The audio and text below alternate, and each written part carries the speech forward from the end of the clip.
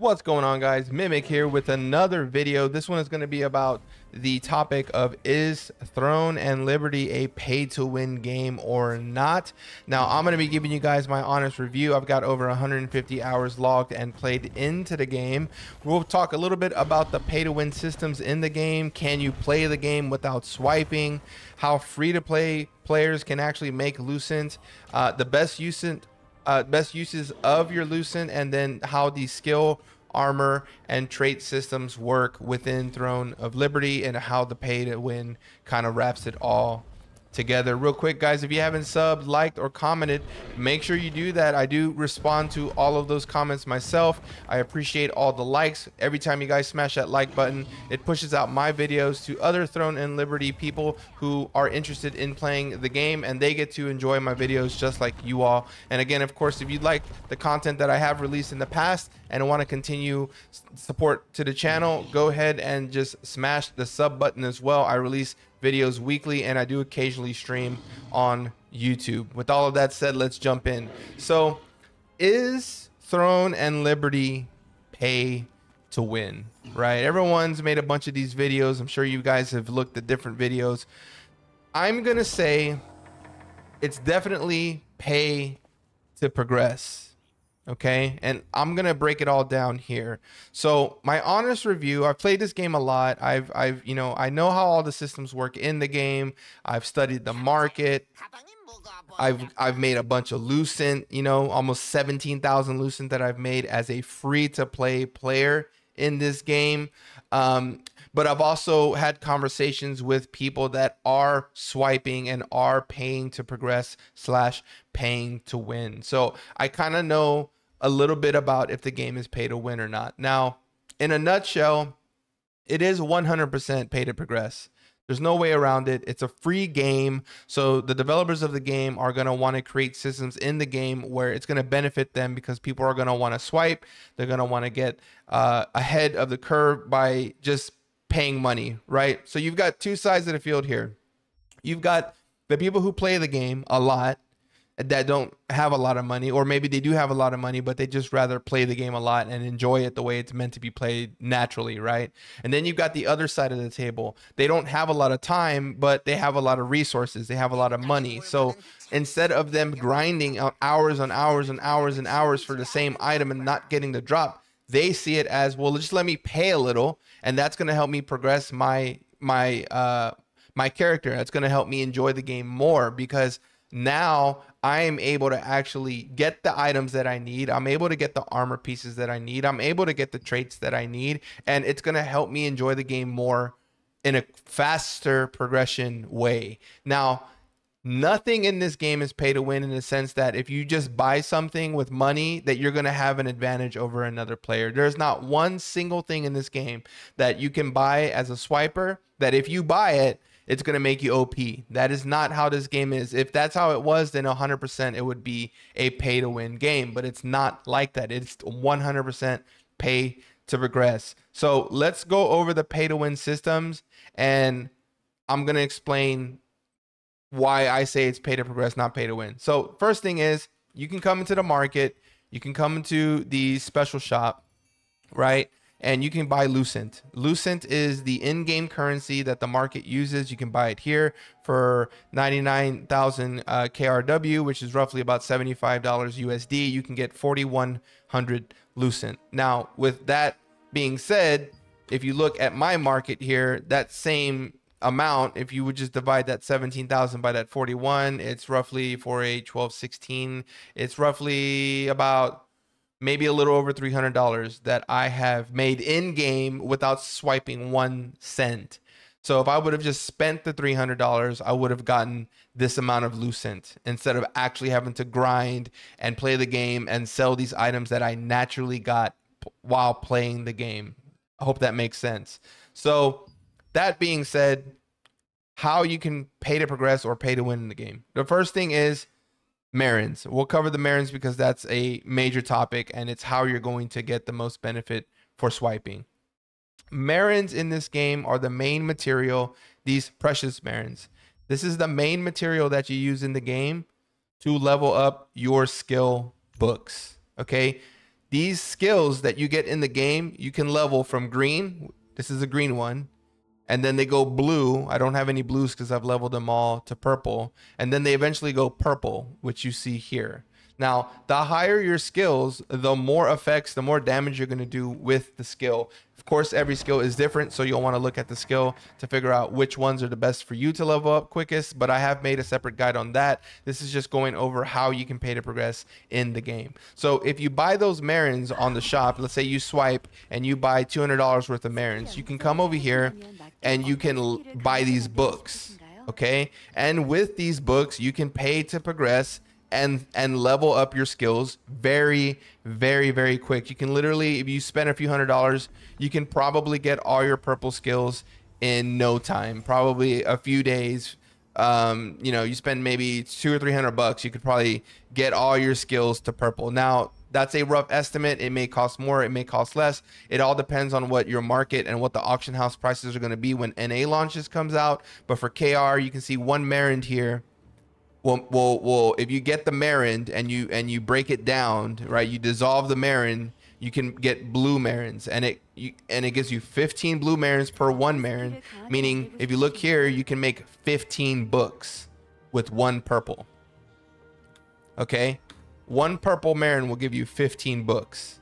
Now, one purple Marin right now costs 100 lucent. So that means you could buy, if my math is right, you could buy 43 purple Marins if you spent that $75, right? Because it's going to give you 4,100 lucent divided by the 100. You're going to get 41 Marins. Now, if you break those down, you're going to get 15 blues per Marin. That's going to give you 615 blue books that you can buy. Okay, and then that is, I'm telling you, 615. You could literally get every skill. Every skill, you could probably get it to, yeah, you could probably get every skill to purple, base purple level 1 for $75. So I was off. It doesn't actually cost that much. So $75, you can just progress all your skills to purple, at least level 1, and you'll probably have some Marins left over at the end of the day. Now, you still need to get these parchments. Okay, this is why I like the game. You cannot buy with Lucent or anything. You cannot buy these parchments. You have to play the game to get these parchments, and you get them by doing events. You get them by doing dungeons. You get them a whole different ways by playing. You can see here, there's a parchment there for first place. If you do the blood mushroom, it's going to give you 13 parchments. Rank 1's going to get Marins. So you do not need to swipe to actually progress in the game. When you swipe, though, it is going to increase the speed of which you progress, though. Okay, because you cannot get these parchments anyway by swiping. You can't buy anything on the market and break it down to parchments. You can't do any of that. You have to play the game to get the parchments. So even though you can technically swipe and buy a bunch of the Marins that are going to help you level your skills, you still have to play the game to get the parchments. So it's not 100% pay to progress. Okay, so I just wanted to break that down for you guys, that don't be discouraged that it's only $75 and any person with $75 can upgrade their skills to purple. That's not the case. You still need to play the game. You still need to collect these parchments. Okay, so that's how you pay to progress on the skill leveling. Now, the way you pay to progress on the traits is the same way. If there is a trait you need on a item, let's say I need the heavy attack on this, which I do need, I could swipe and I could get the Lucent that I've got here, and then I could come and buy the trait, and then I could just whale all the swiping and look for the same trait on a different item and just whale it and just buy. I'm gonna max out my traits on all of my gear. I'm gonna be OP because I'm gonna have all the best gear and they're gonna have all the best traits. That is 100% right there. Pay to progress, not pay to win, because anyone can do this. All you're doing with your money is you're just progressing the speed of which you progress. You're just cutting out all the farming time. You're just buying it right then and there. So rather than me trying to do dungeons right here and get a melee hit on an item so that I can put it on this item for free, I could just whale it, spend a couple $100, and then get Lucent and then come into the market and buy all the traits that I want. Okay, that's how whales are going to pay to progress or pay to win with the traits, because you could just avoid having to farm them and you could just come in here and buy it. Boom, you know, bada bee, bada boom, right? Real quick, just come in here and buy it, and then there you go, you're done. So that is a pay to progress there on the traits. Now, there is one more way you can progress with, you know, swiping, and of course that's going to be buying your weapons, buying your armor pieces, but they are very, very expensive. And although you still can do it, I think only like the whalest of the whales will do this, because the prices of the stuff is just so expensive. Like, let's look at this. 25,000 for this shroud. That's going to cost you 4,000 is 75. So 25 divided by 4 is what? That's 5. So 5 times 75. That's like over $400 that you would have to spend to get this shroud. Let me tell you why that's a dumb decision. Because if you do your guild raids, you can get this shroud. Look, the Reaper's Concealing shroud, right? Let's go look at the guild raids. If you just join a guild and play the game the way it's meant to be played, the game will give you the drop. It's just people that don't have the time, that have more money but less time, will not want to do that. They won't be able to log in and play hours and hours and hours. Let's see who drops the shroud. I believe it's let me see. Right here, it's Excavator. He drops the shroud. This is the easy boss. Like, this is a very easy boss to do, and you could do it once a week with your guild. So there's a chance you could get the Reaper's Concealing shroud without having to swipe for it. But if you don't want to log in and do the guild raids, and you don't want to worry about rolling against other people that want this in your guild, then the only way you can get it is by swiping. Because now you can swipe, you can come in here and you can just buy it for 25,000. Boom, you got it.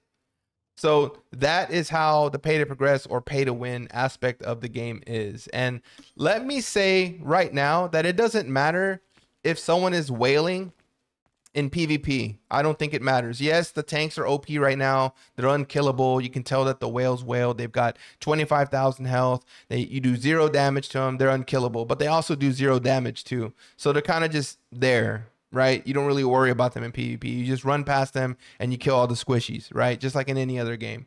But you can definitely tell who is whaling by just their HP, and when you hit them, you do literally nothing to them. So that's probably one of my main gripes, is the tanks are just very overtuned right now.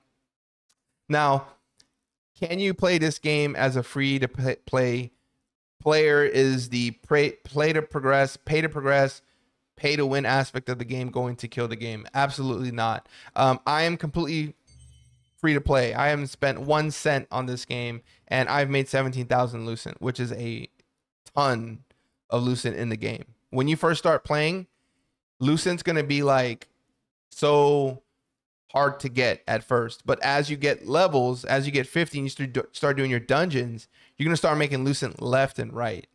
So don't get too caught up on trying to make Lucent early on. It's literally not going to help you until you're at least level 50. So how free to play players make Lucent? So you'll do your dungeons. I covered this in different videos, but you'll do your dungeons, and in your dungeons you'll get drops, purple drops. You can get those purple drops, you can take the traits off the purple drops, and you can flip them on the market for Lucent, and you'll be flipping them to people that don't have time to play the game, but they do have money. So rather than them doing all the farming, and they're going to pay you to do it for them. That's how the market works. None of this money goes to NCSoft. None of this money is going to go to Amazon. It's literally a player-driven auction house where one player is giving you either Lucent that they farmed for in the game. They sold an item and they take that same Lucent and give it to you, and they give it to you for your efforts. Or it's someone that doesn't have time, but they've got money, so they swipe, and then, hey, you farm this headpiece and you're going to sell it to me for 220 Lucent. Here's your Lucent. Here's your reward. That's how the market works in this game. That's why I like it. Now, that's how free-to-play players make Lucent. You're going to do your dungeons. You're going to get gear pieces. You're going to take the traits off those gear pieces, and you're going to flip them on the market for a lot of Lucent. You can see here, The commander's skill damage is selling for 13,000 Lucent. If you get this cape and you don't need it, you can take the trade off of it and you can flip it on the market for some money. That's how the game works, okay? Now, the best uses of your Lucent, the best uses when you're fresh 50 is skills. Level your skills up first, okay? If I wanted to right now, I could come in here, go to materials, and I could whale. I've got 2,200 Lucent. I could buy, as you know, up to 22 of these Marins, okay? And with these 22 Marins, I could make 22 purple skill books. And then I could take those skill books to try to tap my skills to max level. But I don't want to right now. I'm saving that Lucent for other things. But I'm saying when you're fresh 50, if you don't have blue skills, you don't have purple skills, do your skills first. That is the best use of your Lucent to begin with. And then it's, you know, doing your traits later. But first, get your skills to purple. That's the best uses of your Lucent as a free-to-play player when NA launches. Get your skills up to purple first. And then, of course, the skill, armor, and trait system is the same thing like I mentioned before. You can come in here. Let's say I need, cooldown speed for my headgear. And I am a swiper. I've got 10,000 Lucent and I want to max out my cooldown speed on my headgear. I could just come into the market. I could go to armor. I could go to headgear. I could find the piece that I need, which is this one. I could come down to where it says cooldown and boom. I'm going to spend 400 to buy one. I'm going to spend another 400 to buy the other. I'm going to spend another 455 to buy the other. And I'm going to tap all of those into my gear piece. And then those three will make me +4 on the cooldown speed. And I'll have 6% cooldown speed. That is how I can pay to win or pay to progress, because I don't have time to do dungeons, but I have money. So I'm going to pay someone for their time. That's how this game, that's how the trait system, that's how the skills work in this game. That's how the armors work in this game. That's how the market works in this game. I literally just broke down the exact way that this game works when it comes to the pay to progress or pay to win. You guys tell me if it's pay to win. I think it's definitely pay to progress, but I would not say it's pay to win. Pay to win would be like, oh, I'm going to spend 500 bucks in real life and there's a weapon on the auction house that you can only get with money. That would be pay to win, and that I would never play a game like that, because it's just, that's not a fair type of game. This game is 100% pay to progress. I don't think it's pay to win though. You guys let me know your thoughts in the comment section. That's the video. Hope you guys liked it. Hope I broke it down for you how it all works. Maybe you got some tips and tricks out of the video. But yeah, throw me a comment. Let me know what you guys like. If you like the video, hit the like button. It helps me out big time. And if you want to give me some love, all you got to do is throw me a sub. Until next time, guys, I'm making some more videos this week. Thanks so much for the watch. Peace.